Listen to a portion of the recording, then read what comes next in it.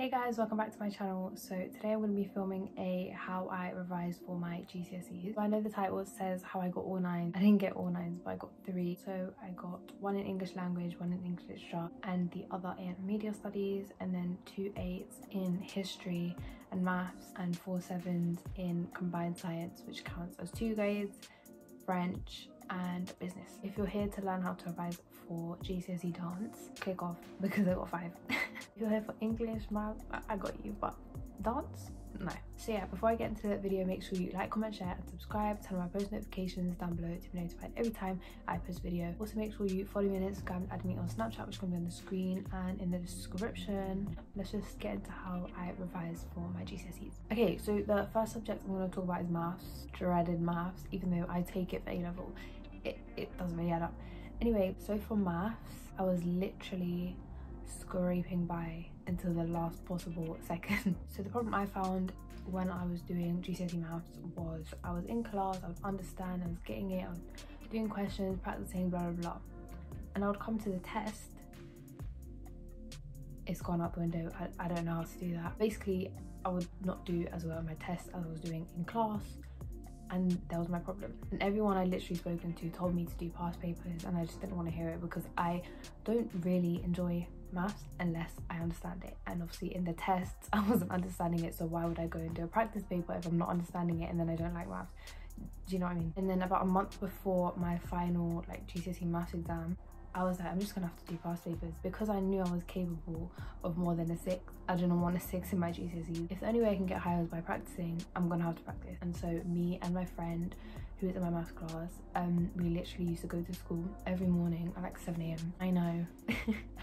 7 AM. At the end of the day, if you want something, work hard for it. And that's basically what I did. I would go to school, sit in maths class, and my teacher would be there, but only if I needed help. But having a friend was so much better because we both motivate each other, we both use our brains, and together it was just good. And yeah, that's basically how I improved in my GCSEs. Obviously there's stages, so you learn, consolidate, and then you revise for an exam. In terms of learning, if you're struggling in class, I suggest a textbook or YouTube videos. This is the textbook that I use. This is the Scholastic GCSE 9 to 1 Higher Mathematics Revision and Exam Practice, and this is for all exam boards. I'd probably recommend going for a textbook that's specific to your exam board, just because different exam boards take different things, and to do well on an exam you need to know what the exam is expecting from you. And then obviously this is quite broad. In terms of teaching, it will teach you what you need to know, but not in terms of how different exam boards would need you to know it, if that makes sense. I'll just show you an example page because I know textbook layout is important. I mean, I know it is to me. If I don't like the look of the textbook, I'm not going to use it. So yeah, this is the layout of the textbook. I'll leave anything I mentioned down below in the description, so yeah, this will be there. So this is an example of a past paper that I would have been doing in the mornings. So I got the printed out booklet version from my school, but you can find loads of these online. I'll link some websites down below that do maths past papers. So to summarize, I would say make sure you understand what you're doing in class, and if you don't, definitely get a textbook. Say preferably specific to your exam board, but if you can't, one for all exam boards, a general one is okay. And then once you've understood in class, maybe practice it the same day to consolidate your knowledge, and then before revising, make sure you do past papers. Okay, so that is everything for maths. I'm now going to move on to science. I don't really know if I'm the best person to be giving advice on science because personally I don't think I'm very good at science. It's just not one of my strong points, but I did come out with a 7/7, but it's purely because of the way I revised, not really because I'm good at science. Again, I think past papers in science would help. I didn't actually do any because I didn't realize until after my GCSEs that mathsy and sciencey subjects. I knew for maths, but I didn't really know for science how important exam practice was. The main way I revised were flashcards, and as you can see, yeah, flashcards for days. So I did combine science because triple, not for me. So basically I would learn in lessons with my teacher, as everyone does. I would also compare my class notes to the textbook. I had the Edexcel GCSE Pearson combined science textbook. I'll put a picture on the screen. That textbook was specific to my exam board. I think science is really important that you have a textbook that is specific to your exam board. Eventually consolidate them down into a group of flashcards. So to summarize, obviously notes in class, compare them to your exam board specific textbook and add to your notes, condense your notes into flashcards, learn all of your flashcards, and then a step that I didn't do, which I would strongly advise, exam practice. So we're now going to move on to English literature and language. So in terms of literature, I studied Macbeth and A Christmas Carol. I feel like English is a very difficult subject to revise because it's quite a broad subject. It's like, where do we even start? How do you learn to revise language? The one resource that I wish I really had when I was studying for my English GCSEs is the First Rate Tutors Ultimate English GCSE revision course. So First Rate Tutors actually have a GCSE revision course which is specifically for English, which covers every single aspect of the English GCSE that you will ever need to know. They've got all the different books for English literature, everything you need to know for language, papers 1 and 2, literally everything. One thing I really love about this course in particular is the fact that they have grade 9 model answers, so essays that you can look at and like analyze and see what's different to yours, compare yours. And then when you have like exams at my school, we used to do like key challenges. You can take ideas from the model answers and then apply them to your own and hopefully boost your grades. The course literally has everything that you need to get a grade 9 in your English GCSE. Another great thing is that it's only a one-time purchase, so you don't have to keep paying monthly installments or anything. You pay once and you have unlimited free access to every single video, model answer, everything that the course has to offer. You can cater it like to yourself and the level that you're at. The course covers everything from the very basic to the extensive, like getting from like grade 8 to grade 9, or like just making sure you're 100% gonna get that grade 9. The fact that it's self-paced is also really helpful. It's not like you have to go through every single stage or every single video and watch through. You can kind of assess where you are and see what kind of videos you need or what kind of answers you need or what kind of grades you're looking at and where you want to be. So everything is available all in this one course for all types of students at all types of levels. So First Rate Tutors has actually given me access to like the full course, so I've had a look and now I want to share it with you. So scrolling, this is literally everything that you get full access to,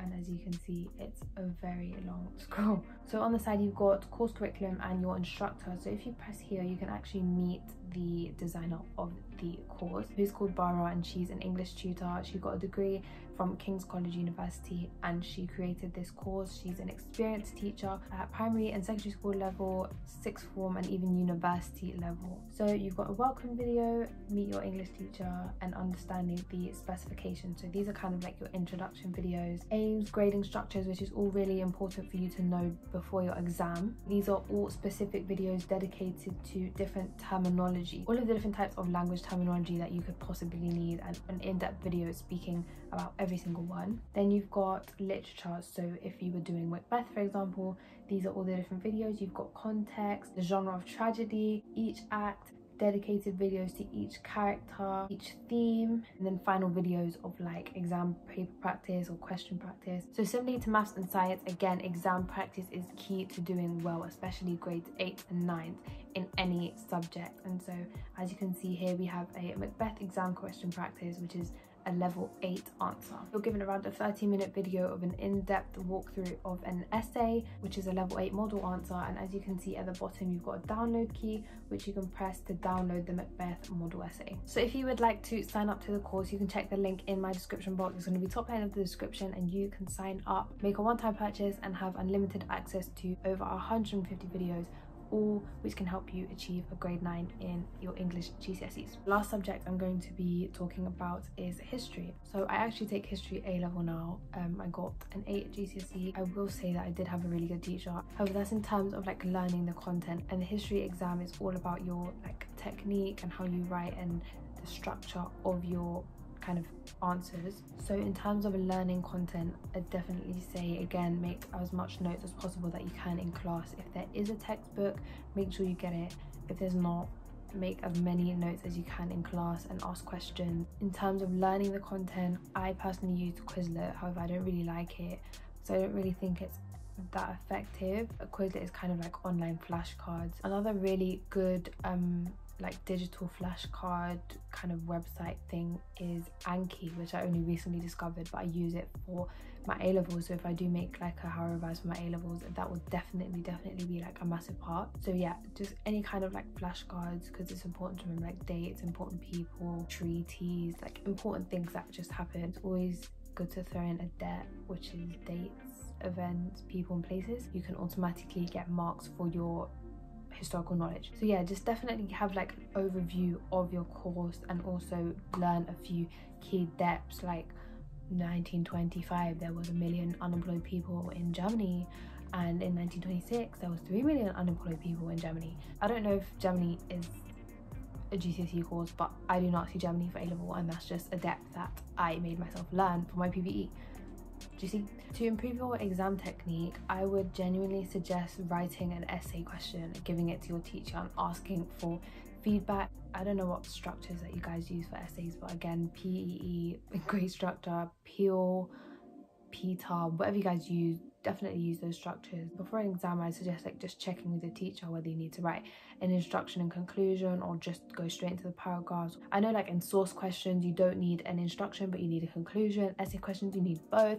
How many paragraphs you're gonna write. So that is all of the knowledge, advice, all of those things that I can give to you as an A-level student, past GCSE student. So I hope you guys enjoyed this video. Make sure you check out the First Rate Tutors Ultimate English Revision course down below. It's going to be top line of the description. Sign up. I promise you won't regret it, and get that grade 9. So yeah, make sure you like, comment, share and subscribe. Turn my post notifications down below to be notified every time I post a video. Also make sure you follow me on Instagram and on Snapchat, which is going to be on the screen and in the description. And yeah, I'll see you guys in my next video. Bye.